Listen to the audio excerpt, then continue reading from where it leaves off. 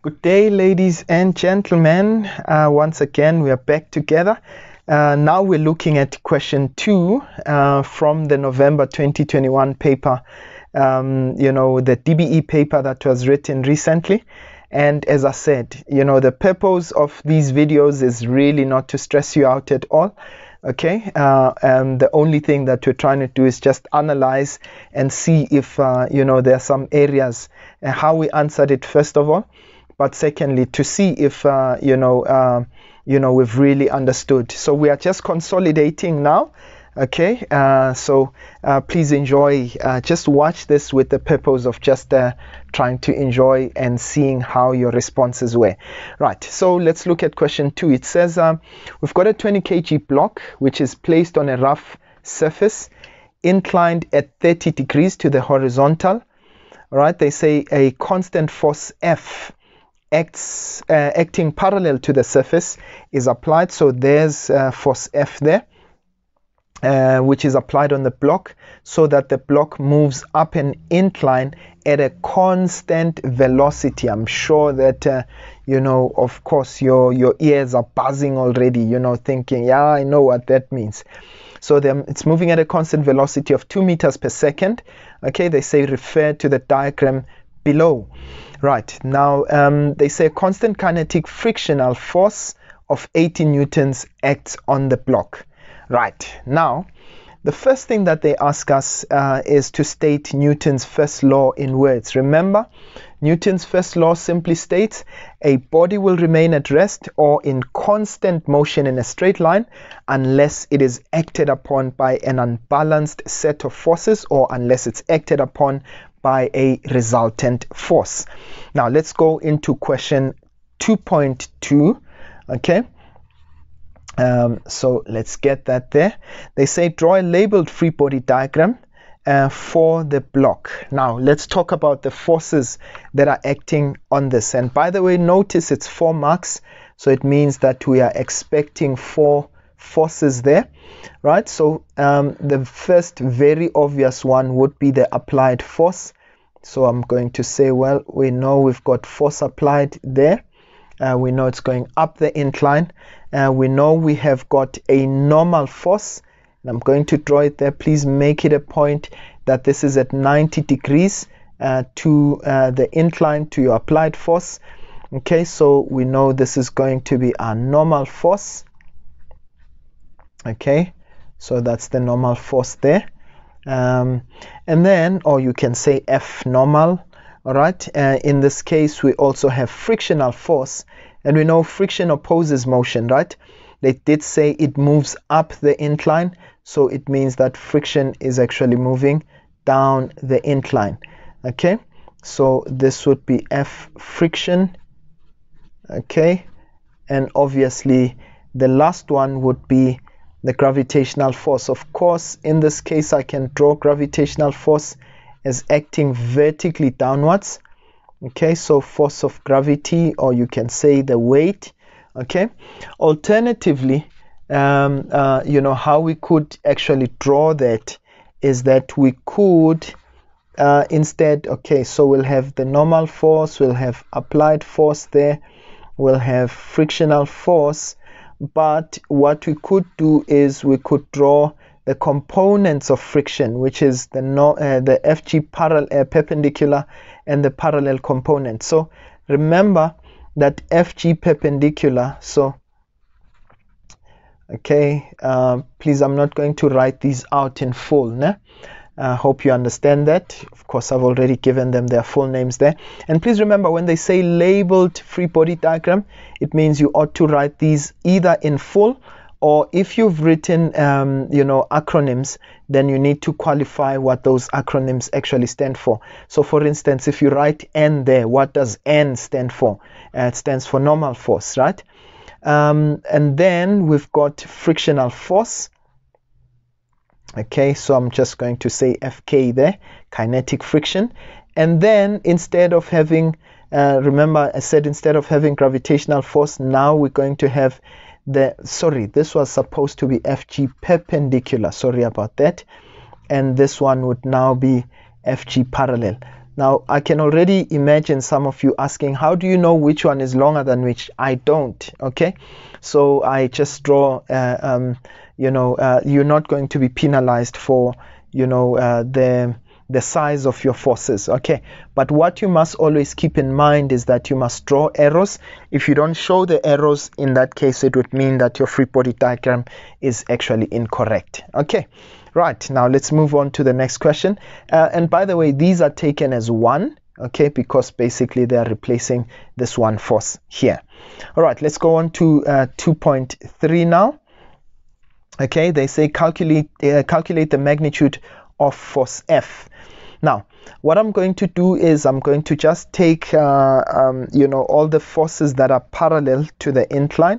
Okay, so I'm going to say, well, we know that F net is equal to ma, but remember, the moment they said to us it's at constant velocity or moving at constant velocity, then it means that our acceleration is 0. Okay, so what this means is that now what are the forces that are acting parallel? Okay, it's going to be, so we're taking the sum of forces in the parallel direction. Okay, so it's going to be, I'm going to take upwards as positive. So it's force applied, okay, that is going up, minus the frictional force minus the parallel component of gravity, and all of these are equal to 0. So my force applied, remember that's force F, that's the one I'm looking for. They told me that the frictional force is 18 newtons, but remember, how do we calculate FG parallel? We always say mass times gravitational force, acceleration rather, multiplied by the sine of the angle, okay, of elevation. So this is going to be mg, the sine of theta. If you don't know what we're talking about, it means you haven't watched our Newton's laws videos. Of course, you can go and look at those. And this is even for those who are going to watch this video in future. Okay, so this, we're going to say the mass is 20 times 9.8 multiplied by the sine. The angle of elevation is 30 degrees. And of course, we can work this out. Okay. Okay, taking everything here, we get a final answer of F. Of course, we're going to take it to the other side. I get F is equals to 116 newtons. Okay, that would be our final answer for F. All right, now they say in the next portion, assume that the kinetic energy or the kinetic friction rather acting on the block remains 18 newtons as it moves from point X to Y. Okay, they say write down the net force acting on the block as it moves from X to Y. Oh, sorry, I actually missed a portion there. They say force F is removed rather when the block reaches point X on the surface, right? So they remove force F, all right? They say the blocks continue to move up up the surface and comes to rest momentarily at Y. Obviously, in this case, if you are pulling something, it already has a momentum going up, right? So even if you remove that force, it's still going to continue, but it's going to now begin to slow down going up. And then obviously at some point it's going to stop and then start sliding back down. Okay. So they say assume that the kinetic frictional force acting on the block remains 18 newtons as it moves from point X to Y. Okay. They say write down the net force acting on the block as it moves from X to Y. So remember now, as it moves up, it no longer has force F. It would simply mean that it's only the frictional force and still FG parallel moving downwards that are acting on the ball. Okay, on the block. So in this case, it would mean the two forces, FG parallel going down, frictional force also going down. So it means our F net this time, now please I want you to note, would be negative 116, because now you no longer have force F that's pulling it upwards. It only has those two forces, which is 18 and that value that we calculated there. I think that would be minus 98. Okay, so you have minus. Now remember, that's why it's slowing down, because that force has now become negative. Okay, or you can say it's 116 newtons down the incline this time around. Okay, right, and then let's look at the very last question. Okay, they say to us, calculate the distance between points X and Y. So we want the distance there, okay, when this guy is actually moving up the incline. Now, I want you to keep in mind, it was moving at 2 meters per second, okay? Now it stops, all right, in this case. So we want to know, you know, that distance there. So I would use equations of motion here and say, well, my initial velocity, okay, so let's look at initial velocity. So our initial velocity would be 2 meters per second, okay. Our final velocity, they did say it stops at Y, okay. So how would we get the acceleration? We can find the acceleration because we've got the net force as well as the, you know, as well as the, you know, the mass. So I can say that F net, okay, is equal to MA, okay, so that's minus 116, which is equal to, now please keep in mind that that net force should be negative, so that the acceleration is negative, because it's telling us that it's slowing down. So that's minus 116 is equal to 20A, okay. So if I divide 116 by 20, we get a value of 5.8, okay. So that's, our acceleration is minus 5.8 meters per second, okay, right. So that's our acceleration value. So we've got initial velocity, final velocity, and the acceleration. In this case, we can obviously use you know, yeah, equations of motion. In fact, I'm thinking of the second equation, which says Vf squared is equals to Vi squared plus 2 times A delta X, okay. So now I've got my final velocity, which is 0 squared, my initial velocity, which was 2, positive 2 squared, plus 2 times, now please remember this is negative, I don't know why I wrote 5 meters per second there. It should be minus 5.8 meters per second squared. Sorry about that. Minus 5.8 meters per second squared. Please remember that acceleration is measured in meters per second squared. Okay.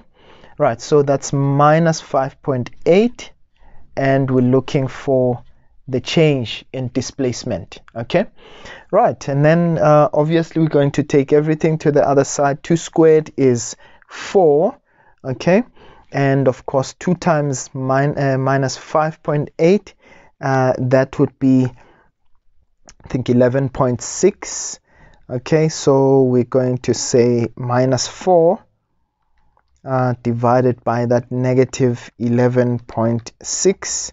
Okay, please, you can verify this with me. I get a displacement of 0.34 meters. Okay, of course you could have done this another way. What you could have done is use the work energy theorem, okay, by simply saying that the net work done is equal to the change in kinetic energy. Okay, so our net work done in this case would have been F net delta X, okay, remember the cos of theta, and this would be, you know, EK final minus EK initial. Okay, so I don't have a lot of space there. So remember, our kinetic energy in this case, rather, sorry, our net force was 116. So remember, when I use work, I just substitute the force, the magnitude of the force, multiplied by delta x. Now remember, the force is going down the incline, and you know, the box or the block is actually going up. So it means this would be the cos of 180. Why? Because the force is actually opposing, right? Remember, when we do that, we say direction, angle between the direction of motion and the force in question, and in this case it would make an angle of 180.